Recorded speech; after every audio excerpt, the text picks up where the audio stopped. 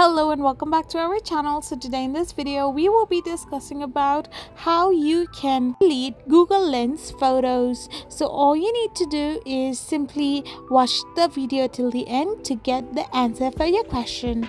So to delete photos in your Google Lens, all you need to do is simply tap open your Google account and tap on your profile.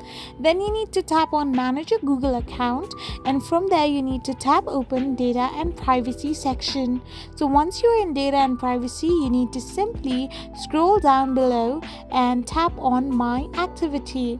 Once you have tapped on my activity, you will end up in this kind of interface where all you need to do is simply tap on filter by date and product and select Google Lens. So once you have selected Google Lenses, hit the apply button and you can see all the photos that you have searched with Google Lens. So simply tap on delete results and tap on delete. Once you confirm your deletion, your photos from Google Lens will be deleted. I hope you found this video helpful, so don't forget to hit that subscribe button and do give us a thumbs up.